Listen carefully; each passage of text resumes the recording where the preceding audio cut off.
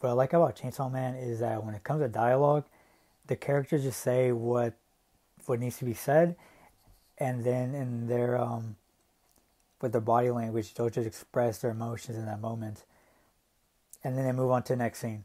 So if somebody dies, they're sad, a flashback, something, and then there's panels just showing how, like, just showing their body language.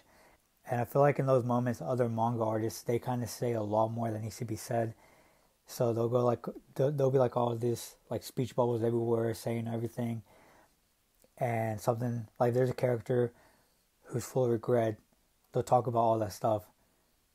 But if the manga artist already showed, like, all those moments beforehand, if it showed the person having regret whenever they did certain stuff and all that, then that wouldn't be necessary in that scene, because the reader is smart enough to remember those scenes and to know that that person was a pretty crappy person.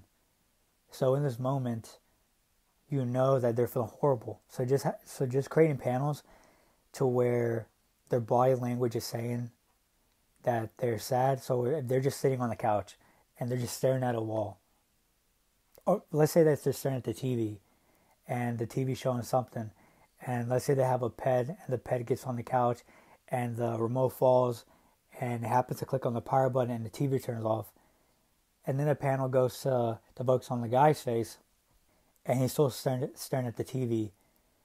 Nothing, he hasn't moved at all, he hasn't flinched. That says a lot more about his the way he feels than having this whole dialogue about being full of regret and all this and that. And that's just an amazing thing that Fujimoto has done with the characters, to where he just lets them say what they normally would say. And of course, he understands his characters.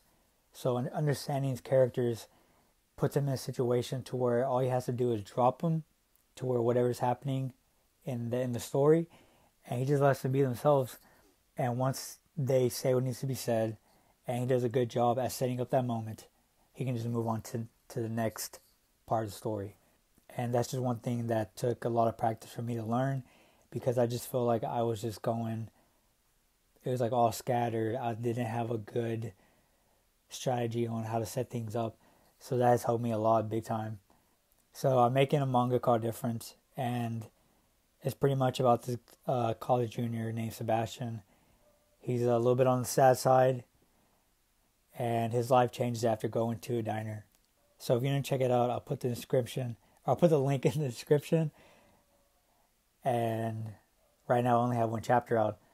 So if you're going to stick around and check out any other videos I've done in the past, or just check out any videos I make in the future, then you can subscribe. And if you like the video, then it would be nice if you gave it a little like. Bye, Felicia.